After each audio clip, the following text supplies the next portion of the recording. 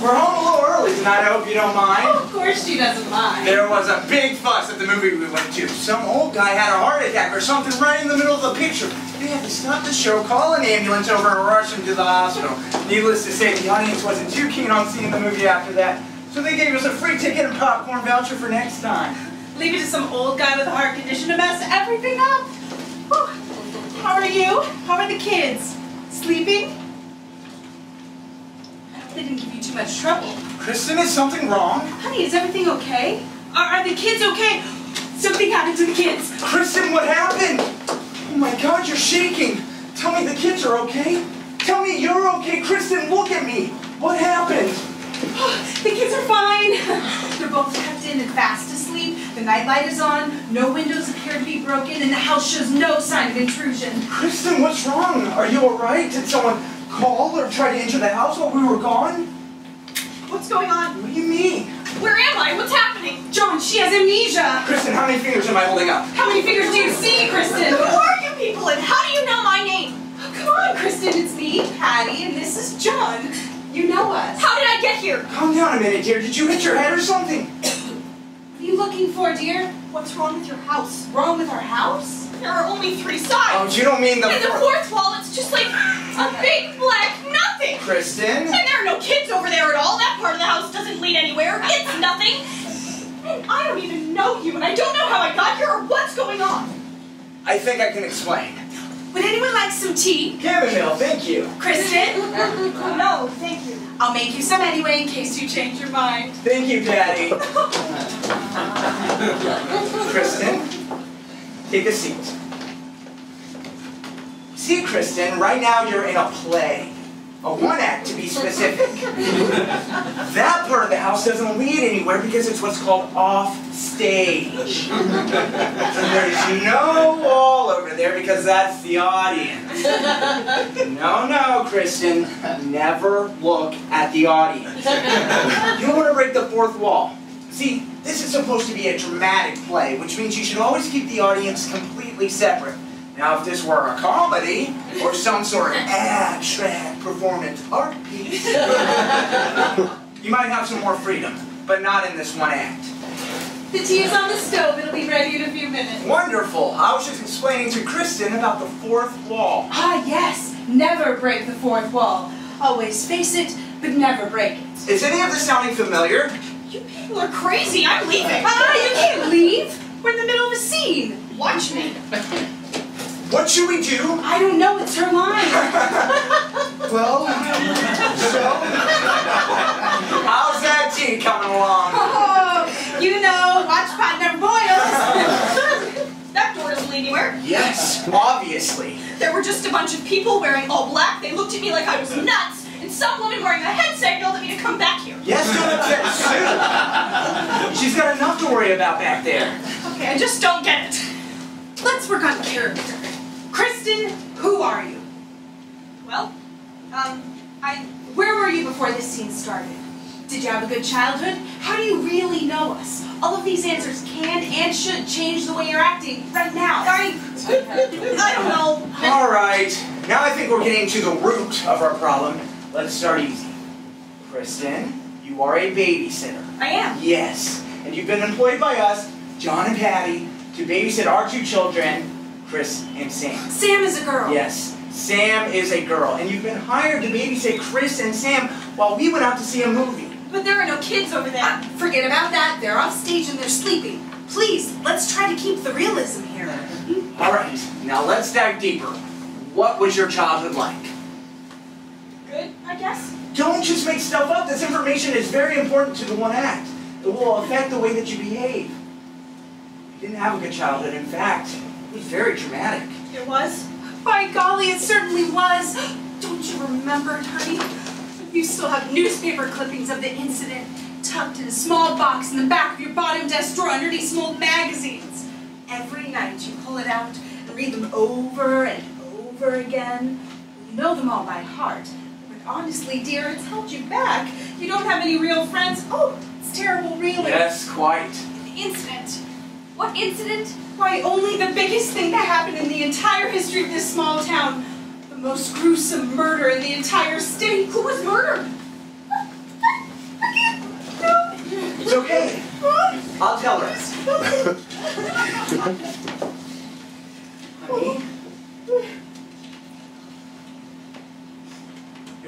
parents are both dead.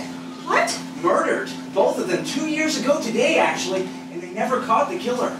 You were in the house, asleep when it happened. You heard screaming, but were too afraid to go see what was happening. After the noise stopped, you walked into your parents' room to find both of them. Well, you get the idea. That's terrible. Yes, but don't worry, honey. You're safe now. Safe now? Why would you say that? Is there a chance that I'm not safe? You did say the killer was never caught. Yes, but... I just remembered something. The last thing I heard before I ran into my parents' room was a man yell, "I know you're in there, we'll come for you later." How is that supposed to make me safe? We'll protect you from harm. As long as you're here, you're safe. And congratulations on getting into character. Do you mind if I take a look at your necklace? What, this?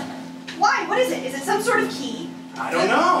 Let me take a look. Wait, who are you two again? Huh?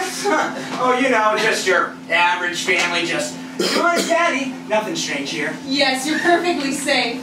I collect antique jewelry, that's all, and that is a beautiful necklace. You have nothing to worry about. You're safe here. You keep saying that. I'm safe. What's going on? What's your history prior to this scene? Do you think we should tell her? I'm afraid we have to. I mean, she's supposed to figure it out on her own, but I don't think she's fully capable of that yet. I agree. Kristen?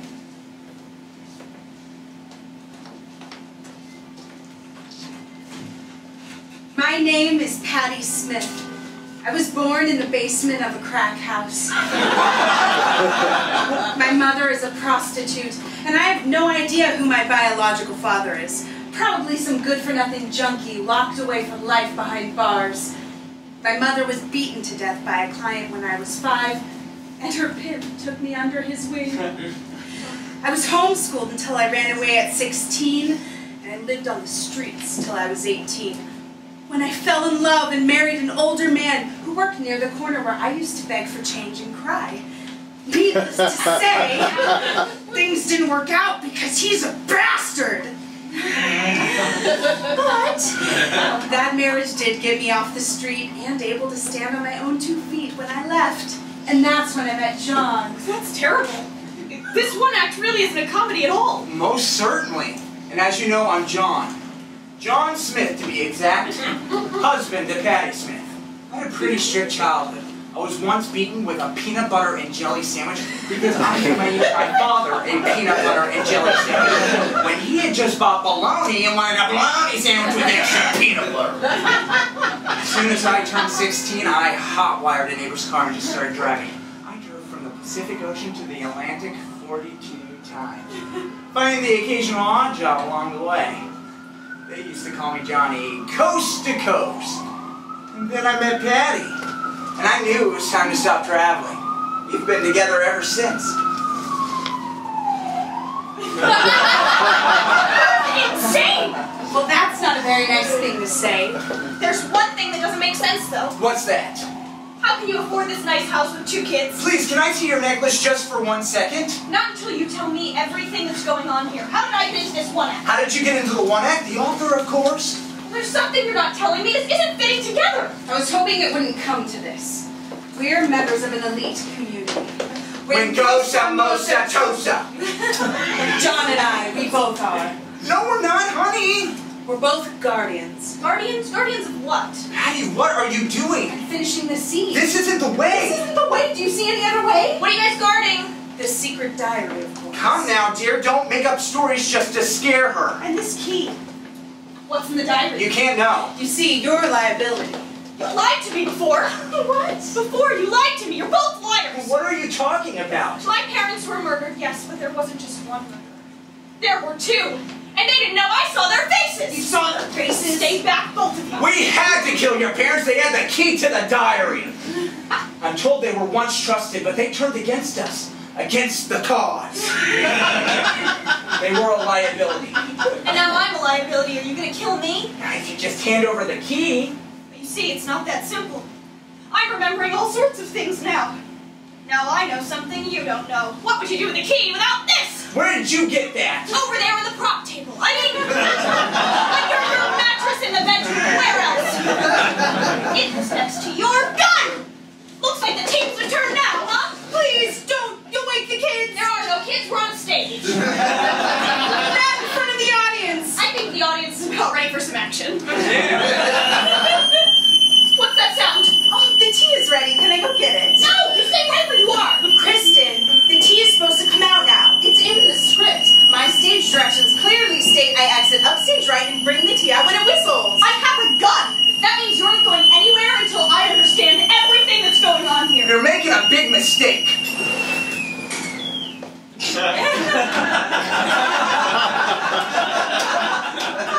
Oh, am I? A few minutes ago, I learned that I'm nothing but a character in a play. And not even a play, a one act!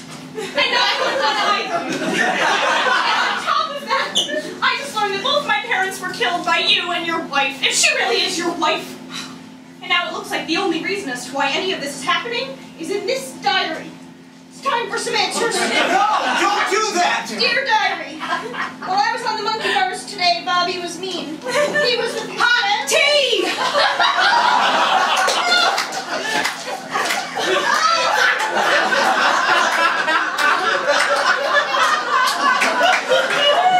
How could you do that?